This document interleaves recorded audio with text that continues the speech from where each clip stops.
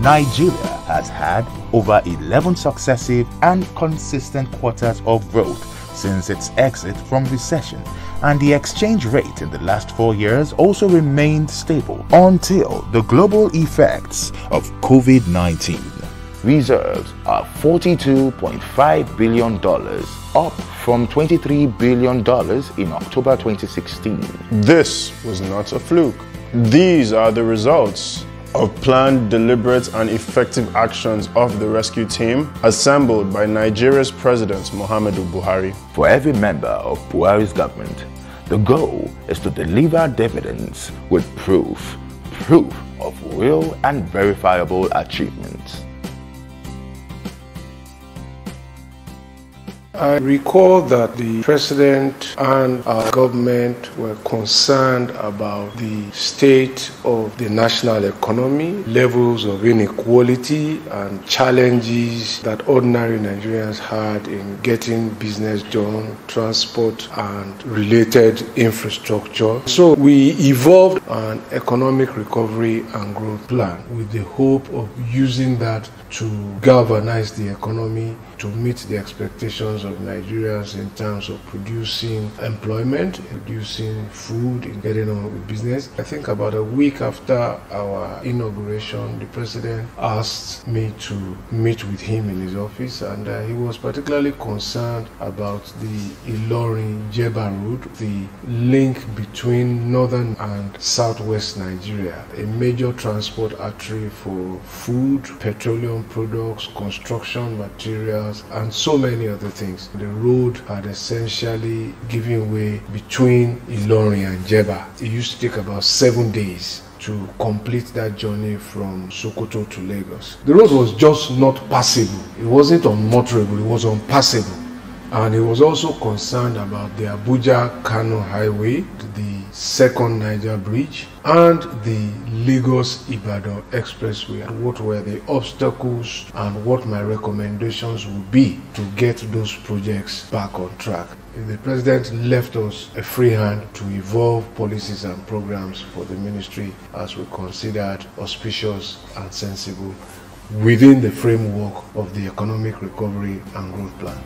A budget of 261 billion naira will not be enough, but the Buhari administration will prioritize, slow down and halt new projects while concentrating on completing roads that drive the economic and agricultural movements, such as the Enugu-Port Harcourt Road and Suleja-Sokoto Road. The first achievement was to revive all the existing road contracts that we inherited, what was needed to get the contractors back to work, because many contractors had been laid off at the time. There were no payments to contractors. Budget for roads across Nigeria was barely 18 billion. We got a budget for 250 something billion approved for 2016. The feedback is the young men working on the construction site that we've been visiting and inspecting. One of the construction companies bought 600 tires in one day because we paid. Demand for bitumen and petroleum products went up. These numbers correspond in the quarterly National Bureau of Statistics report. An activity in works has a knock-on effect on mining, building materials, sand,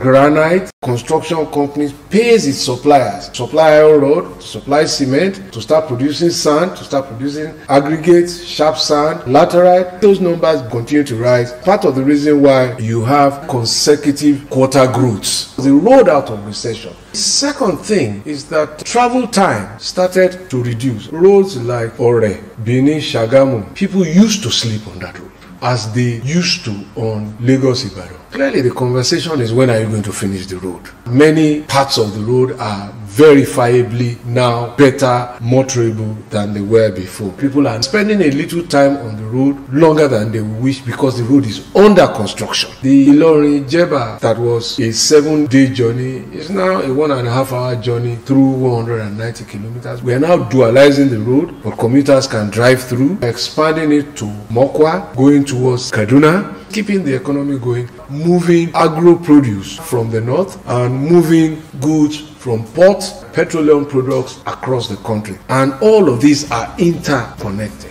In spite of difficult financial situations, President Buhari remains committed. there are at least 525 projects going on simultaneously across the nation. But bad weather conditions remain a critical factor, slowing down some projects. The second Niger bridge structures are now out from under the water. We're spending about 5 billion naira a month there. There were over 1,000 plus people employed there. Same thing on the Abuja-Kaduna highway. Also, Bodo Boni, work is going on that road now. Before 2015, when people complained that there was no federal presence in our state, the story now is we want more. There is no state where we are not building at least one road. We are also building federal secretariats in states that were created from previous states who felt that, well, they deserve to have their secretariat as a measure of the equality of states. So we are in Ekiti, Bayelsa, Zamfara, Gombe, Nasarawa, and Anambra. We are also intervening in about 43 universities now in their internal road network. These have been left for decades. We have completed, I think, about 20 nationwide. It's galvanizing the construction industry. Artisans, suppliers, food vendors go back to work. It is also supporting the agro industry because we are also targeting roads from mining areas, from big agro centers that lead from the port to evacuate goods.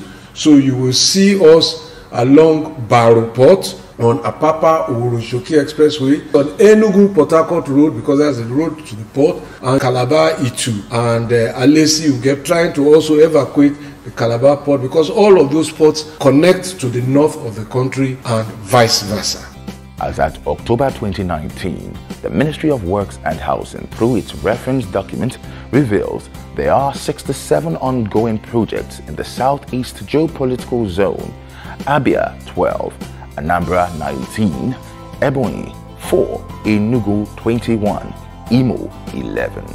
The Enugu-Port Harcourt Road is the signature road that connects all of the 5 states of the Southeast with the second Niger bridge. We are building houses in all the 5 states of the Southeast because they all gave us land. We also have a federal secretariat in Okada nearing completion. In the intervention for schools, we make sure in batch 1, if it's 10, at least there is 1 that goes to each zone. If it's 20, there is at least 2 that goes to each zone. Same thing in bridge repairs, maintenance. We try to ensure some equity. Directly under our pilot housing project, we are in 34 states that give us land. Indirectly, we are in many other more states through a combination of the Federal Housing Authority and Federal Mortgage Bank, because the bank lends money to people who want to buy and build houses. Couple of housing projects that have been completed or nearing completion in many parts of the country.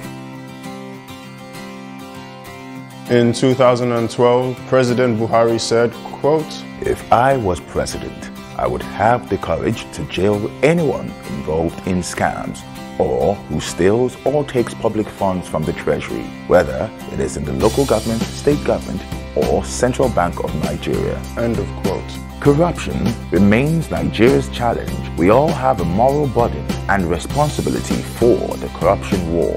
From prosecution to recovery to prevention, Nigeria's Economic and Financial Crimes Commission made giant strides from 2015 to 2019. Acting Chairman Ibrahim Magu attributes the success of the EFCC since 2015 to the determination of President Buhari to fight corruption to a standstill. The activities of the anti-corruption agencies in Nigeria have been remarkable since the inception of this administration in 2015. And this is a reflection of President Muhammadu Buhari's determination to completely eradicate corruption in Nigeria. The achievement of the EFCC, for instance, have been very tremendous. The tireless effort of the Commission's officers are culminated in securing multiple convictions and recovery of funds and properties worth billions of naira. The Commission secured by the Commission since the beginning of this administration reflect a positive progression. In 2015, the Commission secured 103 convictions. In 2016, 194, 2017, 189, 2018, 312 convictions. From January to date, we had 406 convictions. Despite this record, Corruption remains a challenge in our country. I believe that the fight against corruption requires a multi-stakeholder approach. Institutional mechanism alone will not eradicate corruption. We must have the passion and the will to make a difference. On 28 March 2015, President Buhari said if Nigerians failed to kill corruption, corruption would kill Nigeria. In the fight against corruption since President Buhari was sworn in, the Economic and Financial Crimes Commission has achieved convictions and recoveries, all real and verifiable. When you tell somebody we got 56 houses forfeited from former Minister of Petroleum Resources, Desiani Alison Madueke, the physical buildings, we need to bring them for people to see.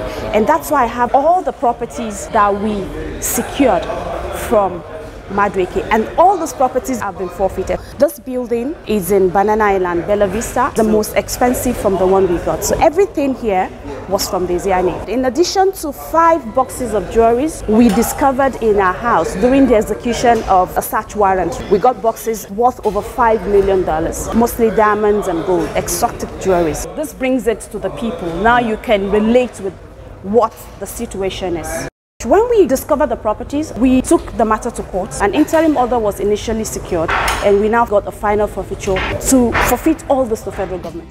Now, as far as advance fee fraud is concerned, the EFCC is also deploying technology and intelligence to deal with cybercrime. We came up with Operation Cyberstorm for us to use technology and intelligence to track advance fee fraudsters, mostly cybercrime criminals, who we normally call Yahoo boys, and most of the intelligence and the technological efforts to came with results. We have over 300 convictions from cybercrime alone, from internet fraud alone. These are the properties we got from them: exotic cars, buildings. Then we found a cash of $500,000 during one of the searches we conducted. We're clamping down on Yahoo boys. The EFCC was also able to get closure on the alleged siphoning of over $2 billion in the arms deal of former National Security Advisor Sambo Dasuki. In this particular area, we're able to get the conviction of late Alex Bade's properties, some in Abuja. In addition, we found in his wardrobe $1 million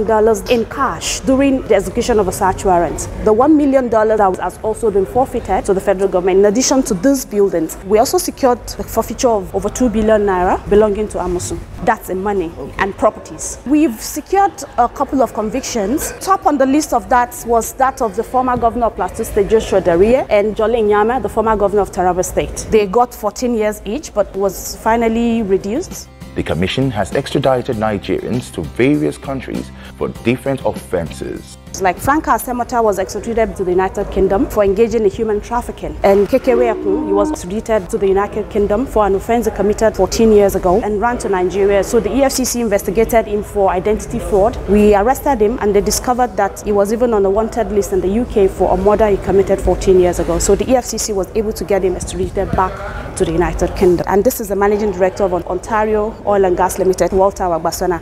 He also backed 10 years imprisonment. Still talking about subsidy fraud, Rowai also backed 10 years imprisonment. We secured this conviction. 17 persons were prosecuted and convicted, sentenced for illegal dealing in oil products. And Joseph Nwobike, former senior advocate of Nigeria, convicted for perversion of justice. And Kebbi State former Attorney General was also convicted for a fraud of over 1.6 billion naira. These are some of the cash we recovered from the raid we conducted in Lagos in Balogun markets. It's 250 million naira in cash. Before now, the EFCC usually carry out raids on fraudster hideouts. Most of them use shrines to deceive unsuspecting victims, and they tie them down to so many death threats and charms and all that, and they use that to extort money from them. The EFCC destroyed most of their shrines, and it created a lot of awareness for people to know most of these things are just film tricks. They are not real. For example, if you take you to a shrine and you see some of these things, you know, these things could be real. They were created by people to deceive. They don't have any powers. Fraudulent activities and fraudsters don't have a say or don't have a place to do or carry out the activities in Nigeria anymore. It's no longer a safe haven for crime.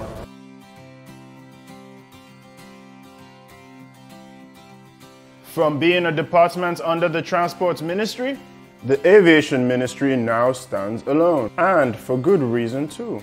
Today, under President Muhammadu Buhari, this is how Nigeria's 4 busiest airports look. The Muritala Mohammed International Airport, Lagos, the Nnamdi Azikiwe International Airport, Abuja, Port Harcourt International Airport, and the Malam Aminu Kano International Airport, Kano. With over 5 million passengers each year passing through these 4 airports, the Africa Development Bank thought it made business sense to invest more in these airports and make them viable with more opportunities to explore. Before President Buhari, sleepingairports.net ranked the Muritala Mohammed International Airport, Lagos, as the 5th worst airport in the world. Today, it is the largest airport in Nigeria and one of the busiest in Africa. With 3 terminals a few kilometers from each other, 2 domestic and 1 international terminal, with more than 6.4 million passengers a year.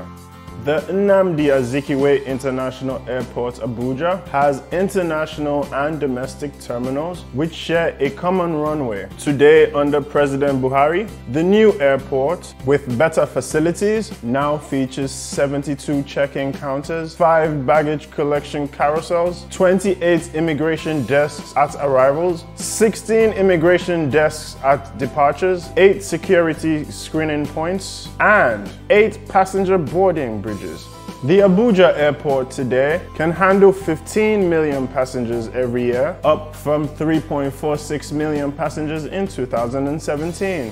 On the 25th of October 2018, President Buhari commissioned the new Port Harcourt Airport, located in Omagwa, a suburb of Port Harcourt, with 2 terminals for both international and domestic flights. Prior to 2018, sleepingairports.net ranked the Port Harcourt International Airport as the 3rd worst airport globally, with a capacity to truly offend travelers. But the new airport commissioned by President Buhari in 2018 is different. Today, it is the 3rd busiest airport in Nigeria, serving over 1 million passengers in 2009. By 2015, the number of passengers had increased to over 1.2 million. Traditionally, with low traffic to sustain it, the Malam Aminu Kano International Airport will make up in revenue once rehabilitation is done. It is the oldest airport in Nigeria and a major connection point for air travelers going from northern Nigeria to the world. It has 1 international and 2 domestic terminals, 1 still under construction. In 2015, the airport served over 389,000 passengers. But once the new terminal is completed, that figure is expected to rise. The airport will rely on revenue through non-aeronautical services. Don't forget that this airport serves civilian and military flights, with 1 runway for civilians and the other serving the Nigerian Air Force at the south side of the airport.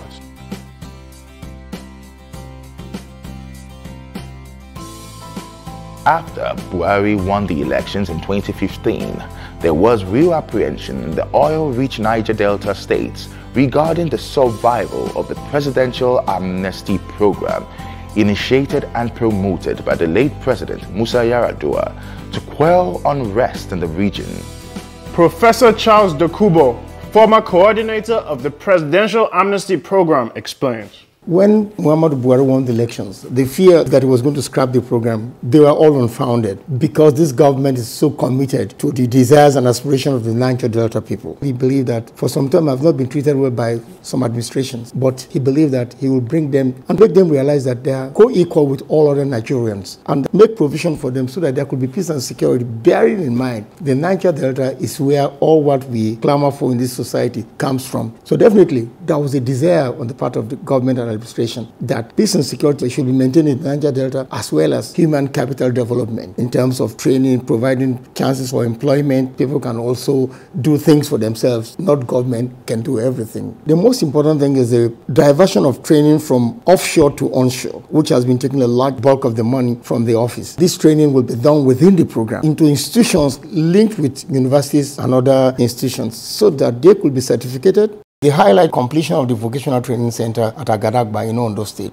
first-class institution that our people now go to acquire knowledge on oil and gas. And if our people could have access to such employment, it could also do us well. We cannot complain that we have been marginalized. The industry is fast changing in the 21st century. You have gas now coming to be the most important resources that we have instead of oil. We are training people in these areas, like the Petroleum Training Institute and all that, linked with Agadagba in Ondo State. Also, we have one at Gelegele in Edo State, close to the ocean. You can see that you have a gas plant there. Building structures in all these places is the way forward for the amnesty program. If you don't have knowledge in this 21st century, then definitely it will be difficult for you to get employment in these emerging and growing sectors. That is where our focus is. In Obama, in River State, you have this deep sea welding program. This type of knowledge is not even available in other West African countries. Students from the sub-region will come there and acquire knowledge. And that small, leafy town of Obama could be bustling with foreign students coming in and also making the economy of the region boisterous.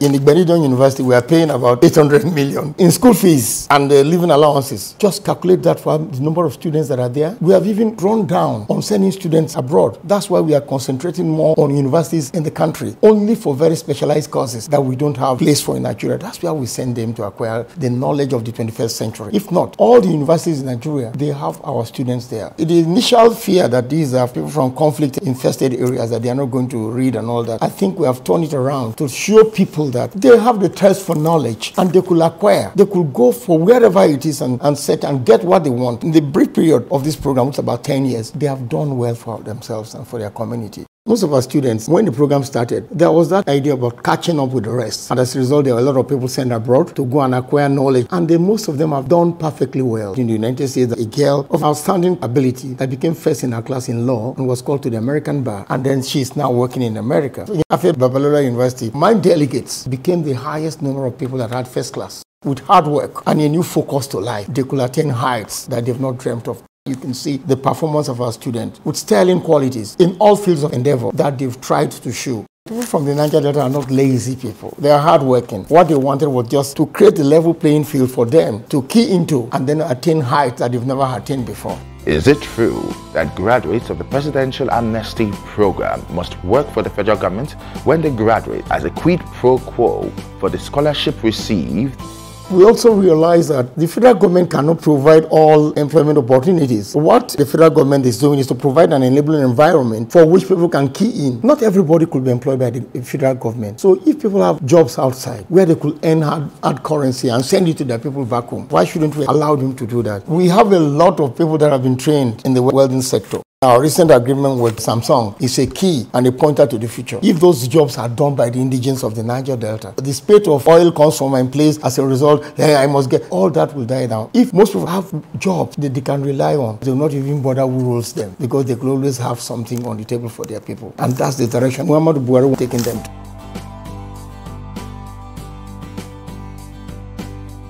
Indeed, the Nigerian Lottery Regulatory Commission under the Buhari presidency is only one of the success stories of a dynamic government actively seeking to diversify the Nigerian economy. Chief Executive Officer Lanre Gbajabiamila says the revenue so far generated by the Commission has not scratched the surface of what is possible.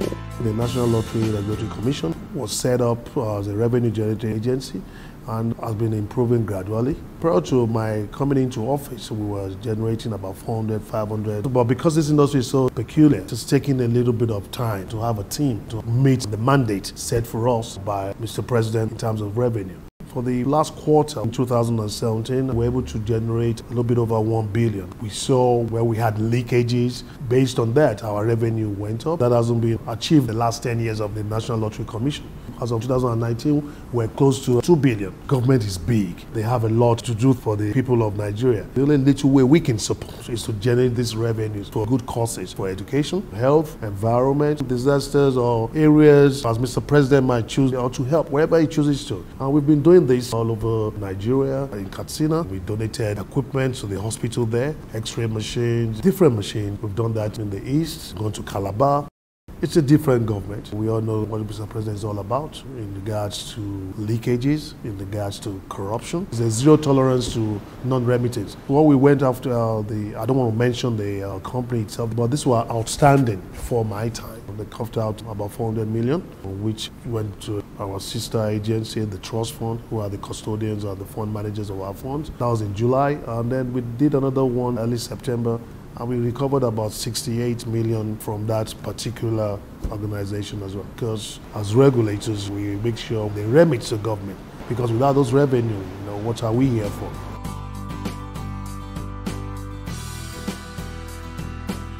Agriculture does not exist in isolation. The new government came in the midst of financial crisis, the foreign exchange crisis, which affected everything, knowing especially that Nigeria is an import-dependent nation. Many farms and allied organizations were in distress. But we got our acts together. The government voiced an interest in agricultural development. As part of the cardinal policy of government, they kept emphasizing that we must produce what we eat, and government made some policy adjustments that were pro-agricultural production. And the government also strengthened some support initiatives like in the finance sector, in customs and import tariff and things like that to strengthen agricultural production. The implementation of the 2016-2020 Agricultural Promotional Policy has resulted in the increased production of rice and maize in the country. A total of 862,000 farmers cultivating 835,000 hectares across 16 different commodities created 2.5 million jobs. Today, according to the Africa Rice Center in Benin Republic, Nigeria is Africa's largest producer of rice, producing 4 million tons every year. Local production of rice in Nigeria saved the federal government $800 million in 2018. According to the Bank of Agriculture, Nigeria is even exporting grains now. With the ban on importation of rice by President Muhammadu Buhari, Nigeria's agriculture sector is booming. Nigeria has today overtaken Egypt as Africa's largest producer of rice. Nigeria's Ministry of Agriculture engaged in the Anchor Borrower program in order to achieve a target of increased agricultural lending. This enabled the state and the Federal Capital Territory to explore their comparative advantage. The ministry also facilitated 500 threshers to rice farmers from 12 rice-producing states: Ebonyi, Enugu, Katsina, Sokoto, Kebbi, Jigawa, Kano, Kaduna, Niger, Kogi, Benue, and Taraba states. These threshers were given at 60% discount to farmers who would pay 20% within 18 months, while the state governments will bear 20% of the costs. We inherited a baggage from the previous government of government thinking of agri as crops over and above animals. So each time government rolls out an intervention on agricultural development, you hear of rice, tomato, and you hardly hear of pigs, chicken. Well, we started hearing of cattle, whereas if we are trying to transform animal production, the first animal to think of is the chicken. That was late in the day to come. But government eventually saw reason and put in place policies to encourage production of all these animals. There's something the Buhari administration did very well that has helped livestock, particularly the poultry sector. And that was this control of smuggling. It was a major factor militating against the production of poultry products in Nigeria was the fact that our borders were too porous.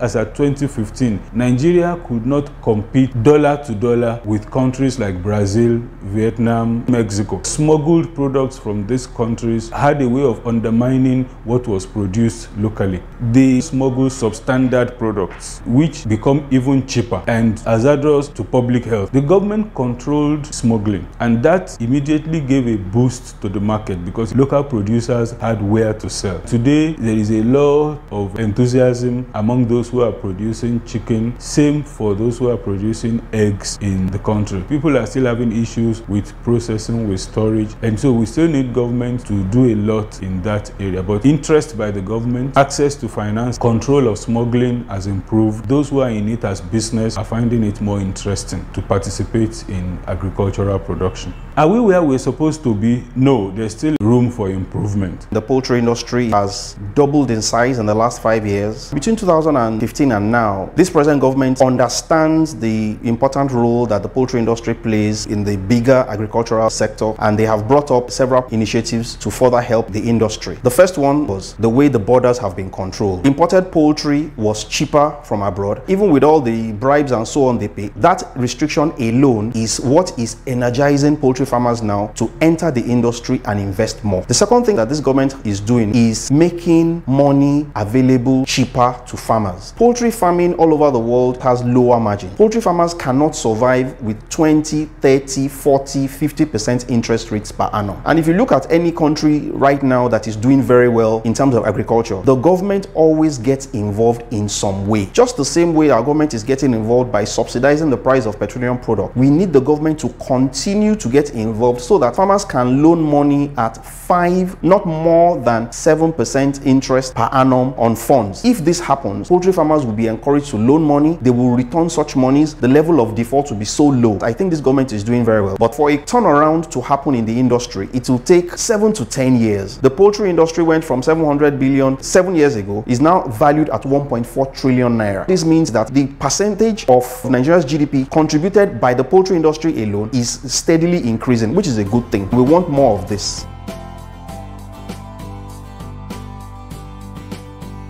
The intention of the Buhari presidency was clear as far as the social intervention program was concerned. Mariam Uwais, former special advisor to President Buhari on the social investment program, says the SIP is evidence of the president's focus on the poorest and the first time in Nigeria's history that 500 billion naira is budgeted for poverty. It is evident that this administration's focus was on the poorer segments of society. Over the past 4 years, it's been consistent. It's all about how do we support citizens who in the past have never ever felt the impact of government. Yes, people scoff at 10,000 naira, but when you think about how happy they are in the market and you look at the entire inventories, not up to 5,000 naira, people that sell corn or almost tied up or salt, they don't know where to go for money. Now they are getting loans. People don't talk about the data that is being collated for every person we give loans to. We have their profile, picture, trade, so we know where they are in the market. And all of that information is available for analysis, so we're able to plan. Surprising that in the past we've never done this, because this is so critical for us to close the disparities. The social intervention program is a win-win for everyone. Children, food vendors, farmers, and the value chain created testifies to that. President Buhari promised that he would do the school feeding program, and now we're in 35 states, and the value chain has been created in addition to the fact that children are coming back to school to the extent that some states are complaining our classrooms are too small. We're boosting their nutrition. The teachers say they're more attentive in class. Then you have the women that are being empowered. Their businesses are growing. We need almost 7.7 million eggs every week. Imagine the poultry farmers, they now have a sustainable income, almost 95 metric tons of fish that is required every week. Don't even talk about the fruits, vegetables, chicken, palm oil, groundnut oil. Everybody is happy because they know that everything they're producing is going to be bought up.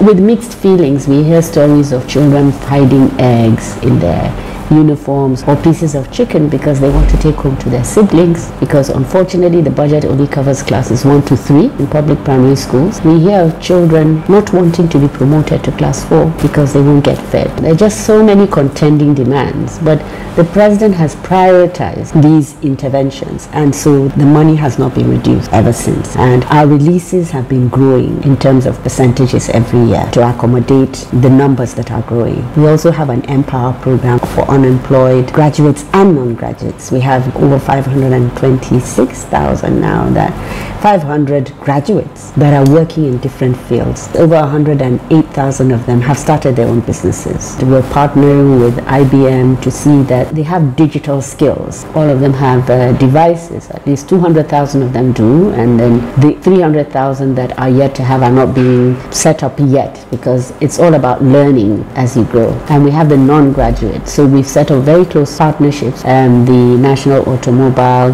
Development and Design Council with the tourism industry. They produced manuals for us. We audited skill centers around the country, and these skill centers are accommodating our non-graduates and some graduates who say the kind of training that they get in 3 months is not something they ever saw in university. We are creating a database in every state. That database can give you the number of widows that are poor in a community or state that have been identified by the communities that they live in. This is actually a long-term effort, unlike the bridges that you can build and the hospitals and the roads and all of that, because those ones are, visible to you. So in addition to the infrastructure, I am thankful that Mr. President has actually told us that you need to lift up those people so that they can engage with the infrastructure that is ongoing alongside what effort we are able to put through. The President has said poverty does not recognize political party affiliation, culture, religion, and the President of all of Nigeria. So go to every part of Nigeria where there's poverty and address it.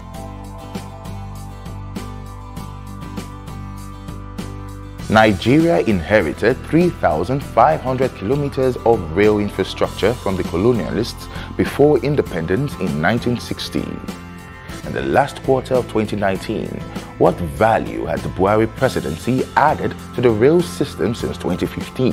Having become Minister for Transport, while you agree to focus on what the solutions are, you also have to understand what the problems are. The problems were mainly that the 3,500 kilometers of railway we managed to have from the colonial masters were not maintained, not just by the Goodluck administration, but by previous government. It was only under Abacha that they tried to buy some locomotives and coaches and all that. But maintenance is an issue. Even the ones we built, if we don't maintain them, it turned to be like the narrow gauge. By the time we came, Obasanjo had already carried out a survey. He's done a study on how to modernize the Nigerian railway. All we did was latch on it. The president's brief was no new contracts, complete the old ones. If we finish the old ones and there's money, then we can go for the new ones. So we had to complete the Kaduna-Abuja rail, which President Goodluck Jonathan has started. And he had literally done between 70 to 80% of it. We had to pay the remaining Katapa funding and the extra work, negotiated with the sisters of the Catholic Church, whose land were to be taken for the alignment to pass through. And they considered that we can proceed and pay them later. That we did. So we completed that in record time and commercialized it. We had to put coaches and locomotives on it. It's been running. And when we started we were running with about 300 passengers. Now we're doing about 3,700 passengers per day. That's the reason why you see all these old people are standing, there's a bit of chaos, there's ticket racketeering and all that, which we think that the solution is as soon as we're able to put another 10 to 12 coaches on that track, then that will resolve that problem. So it's the problem of maintenance, poor funding. And because funding is limited, Nigeria still relies on the existing old rail tracks as opposed to building new ones. I agree that it's capital intensive, but it does a lot to the economy. It moves the economy forward, it creates employment, it solves the problem of logistics. And so the president did mandate me to look at that agreement with the Chinese and see how to progress with it. That way you're able to sustain the Obasanjo's modernization policy. So after the completion of the Kaduna-Abuja, we had to proceed to Lagos and then commenced work on the Lagos-Ibadan. Hopefully by January, February, we'll commence work on the Ibadan to Kano. We'll start from Kano to Kaduna and probably from Ibadan to Ilorin. The president has been very kind to us, the Ministry of Transport, and to Nigerians by providing the Katapa fund. It may not be like in one fell swoop like it did in 2016. Now it's gradual. I'm not an economist, but would have the capacity to borrow. I hear the argument of the Ministry of Finance that the problem is not that we overborrow, the problem is that we don't have revenue. There's revenue shortfall. However, we'll continue to put pressure on the Ministry of Finance and the president to allow us all to borrow on our behalf so that we can complete all these projects. And these projects will require about the total cost of about $36 billion. That's huge. Does funding remain a critical issue? Minister since 2015, Rotimi Amechi says yes. We've completed the Kaduna-Abuja. We've nearly completed the Itabe-Warri. Don't forget that was abandoned for the past 34 years. The stations are almost ready. That's what's holding us. The communication and signal equipment are coming to the country. We hope to install them between now and January, February, March. Railway yard is under reconstruction. They were abandoned, in fact they were set on fire in Abo, the maintenance workshops and all that. So that place should be ready in the next 6 months. Lagos Ibadan is almost ready. We're going to start trial run on November the 30th. But we believe that by April, May, we should have completed all the stations and the signaling. So those ones are ready. Then we believe that if we get the appropriate funding, we should commence work on the Ibadan to Kano, and then commence work from Abuja to Itabe, passing through Baru. We are going to continue our negotiation with the Russians so that we can commence work on the Lagos-Calabar. And we're also negotiating with the Chinese for the Port Harcourt-Maiduguri. Port Harcourt-Maiduguri is Port Harcourt, Aba, Umuahia, Owerri, Enugu, Abakaliki, Oka, Makurdi, Lafia, Kwanga, Jos, Auchi, Gombe. Then you head to Yobe, Damaturu, and then head to Makurdi.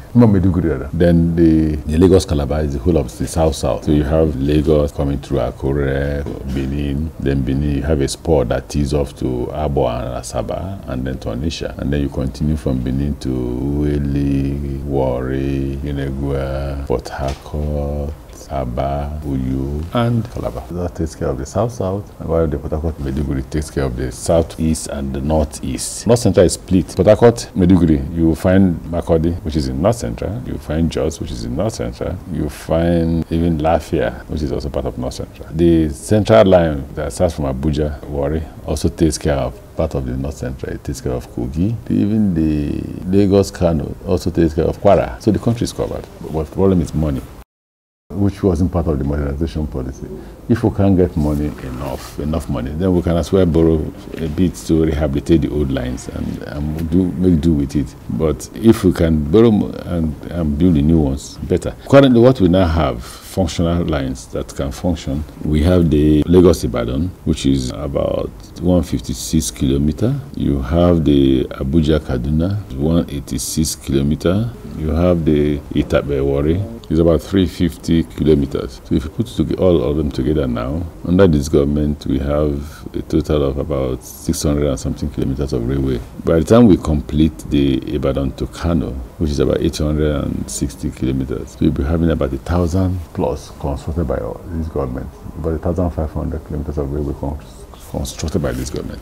We hope that next government that will take over from us will be able to do something in that regard to progress the railway. Because even if we finish Lagos to Kano, we still need to finish Lagos to Calabar, and we still need to finish Port Harcourt to Maiduguri. I hope that we are able to award it in this government, which makes it difficult for anybody to just cancel the contract.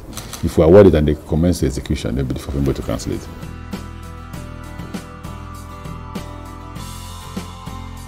With the triple portfolio, the Ministry of Industry, Trade and Investment, Minister since August 2019, Niyi Adebayo explains the President's vision. President's vision is to get people out of poverty. The President had one driving desire, and he says it all the time, to get 100 million people out of poverty over the next 10 years. This ministry is key to that. We've established and we know that one of the easiest ways of getting people out of poverty is for them to get jobs. One of the easiest ways for people to get jobs is for there to be thriving industries within the country. So we're doing everything possible to encourage those industries that exist. We're encouraging them to enlarge what they have, increase their production, and we're encouraging new people to come in and set up industries. Through the Bank of Industry, a lot of money is going out to help micro, small and medium scale industries. A lot of money is going out to help young entrepreneurs, young farmers. So there's a lot of work being done. Nigerian Export Processing Zone Authority, NEPZA, established with a strategic mandate of promoting and facilitating local and international investments into Nigeria's licensed free trade zones. So far, there has licensed 39 free zones spread across the country. 14 are currently operational, with 400 licensed free zone enterprises. Under Buhari, NEPZA has licensed 5 more free zones.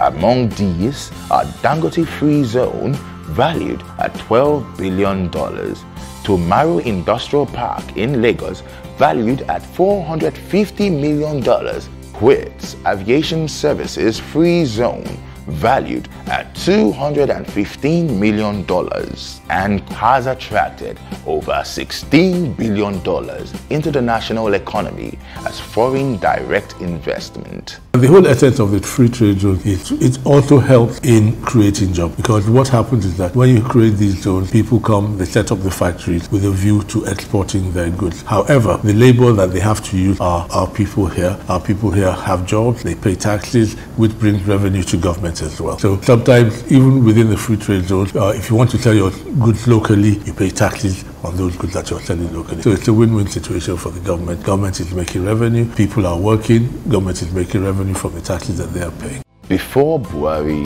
the highest allocation to NEPSA was 2 billion naira. But under President Buhari, Nigeria has witnessed an unprecedented capital allocation of about 100 billion naira to NEPSA, 50 billion naira in 2017 and 50 billion naira in 2018, leading to a remarkable upgrade of the infrastructure of the Calabar Free Zone and completion of construction work at the Kano Free Zone. The 2019 budget provides a possible 40 billion naira to NEPSA. And how does the federal government monitor the effectiveness of its policy on the ease of doing business? For the ease of doing business, we have to collaborate with different ministries and state governments. So we have a committee, and it is the job of that committee to see that things are working out properly. We are not where we want to be. We believe that we can do better than what we have done so far, and we're working hard in that direction.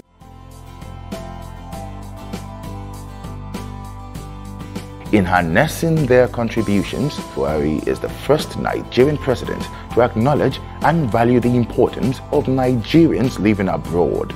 And that makes him the first Nigerian president to formalize the recognition by setting up a diaspora commission headed by former Senior Special Assistant on Diaspora Matters and now pioneer chairman of the commission. She says there is a lot of work to do, and the World Bank agrees that Nigeria can do much more with remittance of $26 billion in 2018 alone. In as much as you say, oh, the country is this, the country is that, your diaspora should be your first line of foreign direct investment. They're investing in other countries, they're developing in other economies. We are reaching out to them and it is succeeding. The World Bank says Nigerians in the diaspora remitted $26 billion in 2018 alone. In 2017, I think it was 23, so it's been a higher remittance. This was also validated by PricewaterhouseCoopers, who also said we can even do much more. There's also now a federal mortgage diaspora program. We realize that a lot of times, major problem is, oh, I'm sending money home. My brother or sister is building me a house. You don't have to do that anymore. There's a program for them where we work with the Federal Mortgage Bank, you can get a house you own and you don't need a third party. As Nigerians faced xenophobic attacks in some countries, President Buhari ordered the immediate evacuation from those countries of Nigerians who wished to return home. President Buhari's leadership was made to bear during his decision to go to South Africa and actually engage South African authorities as a result of xenophobic attacks on Nigerians. And in that town hall meeting, Nigerians in South Africa got up and said, Mr. President, thank you for restoring our dignity. Thank you for coming here, and thank you for showing the whole world that we do matter to you. And even receiving them from South Africa, we did everything on President's instruction. The commission was on hand at the airport to receive them. We mobilized the private sector, some government agencies to see what can be done to make their return warm and welcome. Now, courtesy of MTN, they were able to get recharge cards that will last them for 2 months, as well as some cash support of almost about 15,000 or so. And then Airtel later gave phones so that they could have SIM cards as well as phones. NEMA was on hand to provide transportation as well as some form of money. Then the governor of Lagos State, Governor Sanwo-Olu, for the second batch, gave each of the returnees 20,000 naira. So they had enough to at least go home and settle in. And then back of industry thereafter started profiling them. So the profiling was, what do you want, what do you do? And we'll give out soft loans. Well, not too much, but something to keep you going to those who have responded. We had a hospital on ground, LUMED, also South African based, but also relocated to Nigeria. We gave them free medical checkup on arrival. Then some are offering skills acquisition and training for them. So those who are interested are being contacted if you want. Thanks to President Buhari's leadership and intervention in this matter, Nigerians were united. Nigerians came up to say, you are people, we're all together, we're all one. It doesn't matter where you come from. Let's support one another. Even in unexpected sectors, the Buhari administration is succeeding. The number one responsibility of government is the protection of its citizens and prevent exploitation. Many times we think that's really from a security standpoint, but it's as much a consumer protection issue as it is insurrection or external or territorial security issues. With respect to rice, we got credible intelligence that there was some contaminated rice that was making it into the markets in the South-South region, especially in Akwa Ibom State. And I led the team to interdict these very violent smugglers. There were ships in the high seas with contaminated rice that would not come through the ports. You might know that in Akwa Ibom there are about 220 creeks. There's no way for customs to police all these creeks. These smugglers would take gunboats and speedboats to the high seas, offload the rice into the boats, and bring them through the creeks, and then rebag them. We struck on the same day, hitting the retail market, warehouse, and the staging area where they were cleaning dirty rice and rewashing and rebagging. I mean, there's no question about it that if you saw the kind of rice that they were selling to people, you would probably be concerned about eating rice again. The agency itself has become better known under President Muhammadu Buhari. First, the fact that we have a new law is verifiable. The fact that companies are far more respective of this regulator is absolutely verifiable. The fact that this organization as an agency has gained popularity far beyond what it was before is verifiable. And I'm saying that the reason why that popularity exists is not that there's a new location or there's anything new. It's really because you've got a president and a government that has supported the work of the organization and has provided the political will and the moral authority for it to do its work. And finally, President Buhari tackles the global coronavirus pandemic in Nigeria. This is not a joke. It is a matter of life and death. Mosques in Mecca and Medina have been closed. The Pope celebrated Mass on an empty St. Peter's Square. The famous Notre Dame Cathedral in Paris held Easter Mass with less than 10 people. India, Italy, and France are in complete lockdown. Other countries are in the process of following suit. We cannot be lax. In December 2019, the novel coronavirus disease broke out in Wuhan, China.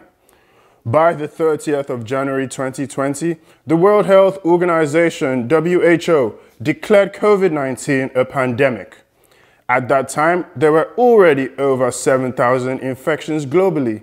Now, following the entry of COVID-19 into Nigeria on the 27th of February 2020, President Buhari doubled down to mitigate the onslaught of the disease with dynamism. He had already issued an advisory of non-essential travel to and a caution about awarding visas to people coming in from China. He thereafter constituted a presidential task force, PTF, on the 9th of March 2020 to be headed by Boss Mustafa, the secretary to the government of the Federation, as chairman, with other members drawn from relevant ministries, departments, and agencies. President Buhari also approved the appointment of Dr. Sani Aliyu as National Coordinator, responsible for the cohesion of the different agencies involved in the process, plan for increased testing, create public awareness, lay the foundation for scientific and medical research, and most importantly, advise the federal government appropriately. Once a travel ban was imposed on people arriving from countries with coronavirus infections on the 18th of March 2020, the president gave his first COVID-19 address to Nigerians on the 30th of March, imposing a 2-week lockdown in the Federal Capital Territory, FCT, and 2 other states, Lagos and Ogun. By this time, there were already 131 confirmed cases of COVID-19 in Nigeria. And in recognizing that the lockdown would impose hardship, he, among other actions taken, 1. Imposed a 3-month moratorium for beneficiaries of the social investment programs such as farmer, trader, and market money. 2. Immediately disbursed food rations to vulnerable and affected Nigerians. 3. Made conditional cash transfers to the poor. 4. Expanded the social register by another million to 2.6 million households. 5. Continued the school feeding program for children forced to stay at home by deploying vouchers for dry foodstuffs to their homes. And finally, 6. deployed food rations to internally displaced persons in their camps. President Buhari further ordered the release of 70,000 metric tons of grains like gari, maize, millet, and sorghum from silos in Niger, Nasarawa, Adamawa, and Osun states. He then turned his attention to Nigeria's 244 custodial centers, which were undoubtedly possible breeding grounds for the spread of COVID-19. With no admission of new intakes, no COVID-19 outbreak has occurred in the custodial centers. Following his order to decongest the centers, prisoners over 60 years old, those with less than 6 months to go on their sentences, and those with serious medical conditions were all released. Today, it is instructive that Nigeria now boasts of 29 molecular laboratories, up from only 2 in February 2020. So, while the pandemic rages, every Nigerian life lost strikes President Buhari to his core. He continues to urge all Nigerians to obey the guidelines of the NCDC, as it seems that the global COVID-19 is going nowhere anytime soon. The building blocks for prosperity are already being laid. The ambition and the vision of the president to take 100 million people out of poverty in 10 years is very achievable. The signs of prosperity, getting people back to work, moving money around the economy, getting either to dormant sectors like mining and all of that back, agriculture back. Everybody who is working is on the step towards prosperity, and as you go on the step towards prosperity, clearly you are walking away from poverty.